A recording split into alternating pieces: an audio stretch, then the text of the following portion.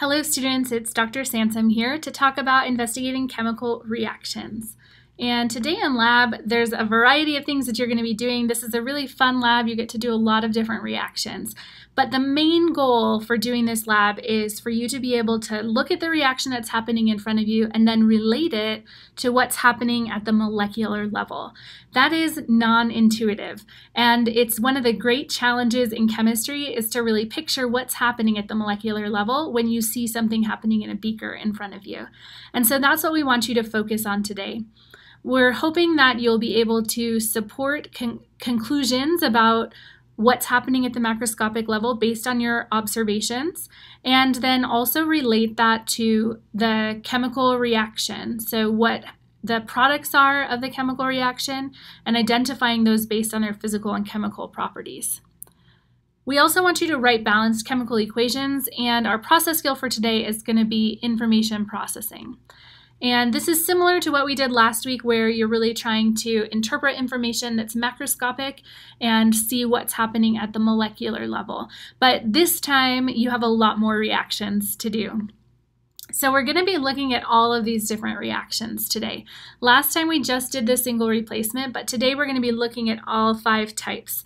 And so I want you to pause and take a minute to look at these generic forms that we've written here and see if you just knew the reactants. If you only know the reactants, which is what's going to happen in lab, you know what you're mixing together. If you only know the reactants, can you narrow it down based on what the reactants are to the types of reactions that could occur in lab? So go ahead and pause the video here and take a minute to think about that.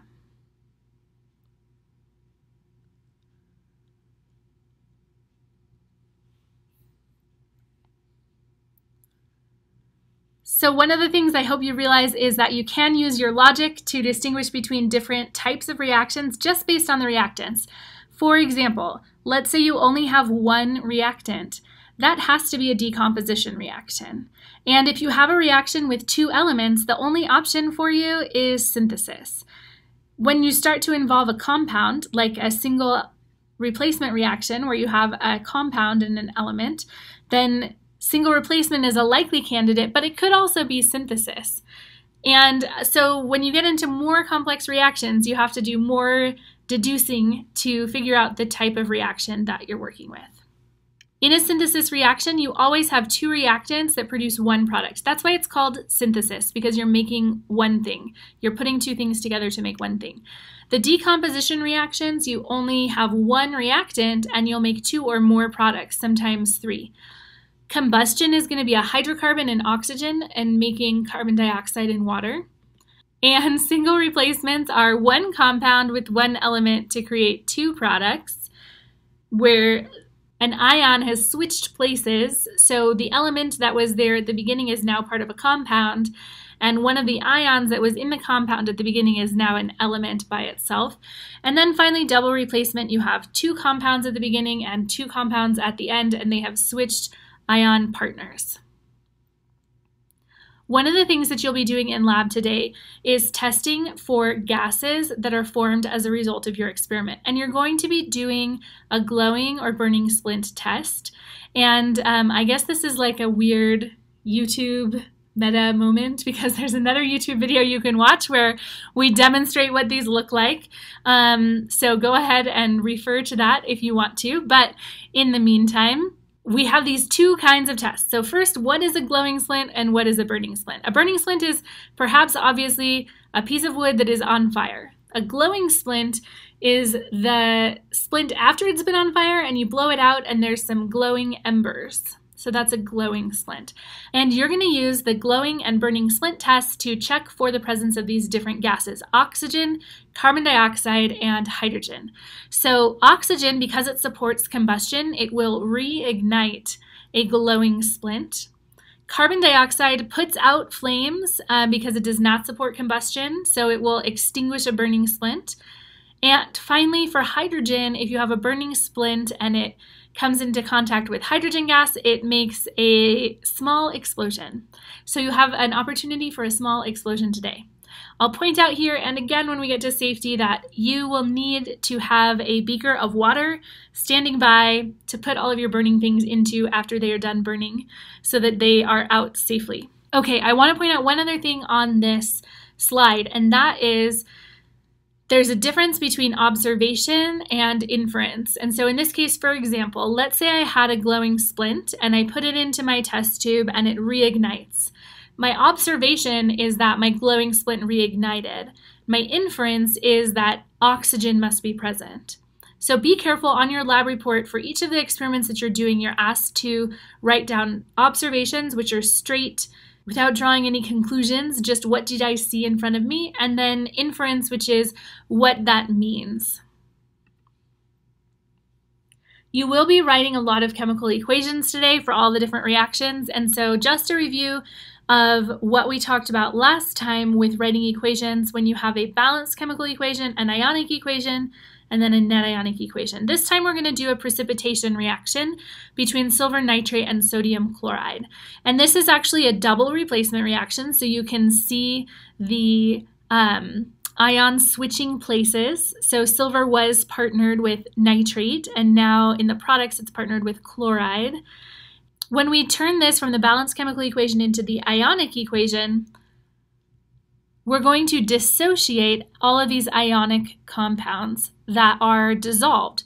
So our silver nitrate gets dissociated, our sodium chloride gets dissociated, but our silver chloride does not because it's a solid, it's not soluble in the water. And our sodium nitrate does get dissolved. All of those are ionic compounds that are soluble, and they are strong electrolytes, and that's why when we write the ionic equation, we write them with the separated ions. Now, if we want to look at the net ionic equation, we actually have two spectator ions here. They are sodium and nitrate, and so you can see they repeat on the left side and on the right side. We eliminate those in the net ionic equation and just include the stuff where the chemistry is happening. For your lab report, you're going to have to write out the balanced chemical equations for each reaction. Make sure that you write out the reactants that are given to you. We tell you what those are, and also their states of matter, and then use your observations to figure out what the products are with their states of matter. And then there's some cases where there may be some other product and you have to kind of figure out what it was based on the reactants and the product that you know. Make sure that the equation is balanced on both sides so that you're honoring the law of conservation of matter. And then for your molecular level diagrams, make sure that you're illustrating the complete ionic equation. So if something is a solid, then you ought to show it as a solid where the ions are connected to each other. It might be like gathered at the bottom of the beaker. If something's dissociated, then you want to show clearly that the ions are separate from each other, that they're floating around in the solution, etc. As you're doing the experiment, make sure you're filling out the data table as you go along. Observations for what you see, inferences for what you think is happening based on what you see. And then there will be sometimes maybe where you have to repeat a reaction if you're not sure what happened. So you can do that if you have time.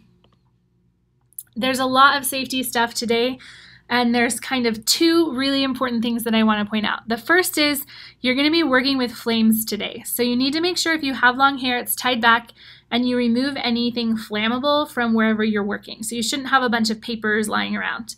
And the other thing is you want to have a beaker of water or a cup of water nearby so that anytime you have a match, you can just put it in that cup of water. Make sure it's totally extinguished before you put it in your trash.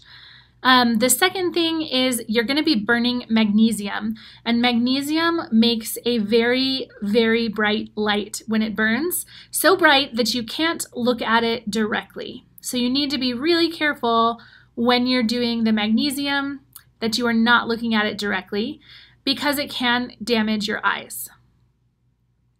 You should follow the normal rules for PPE and consider all the chemicals that you're using in the lab as chemicals and not suitable for other household uses, even if they might be chemicals that you would otherwise use.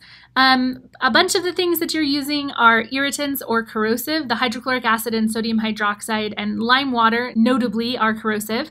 And so make sure that you're near a sink so that you can use that if you need to wash it off of your hands. Make sure also that you're wearing your goggles. It's really important that you're wearing your goggles and gloves and aprons today so that you don't spill any of this on your skin because it can burn you. Okay, that's everything for today. Enjoy the lab. Have a great day.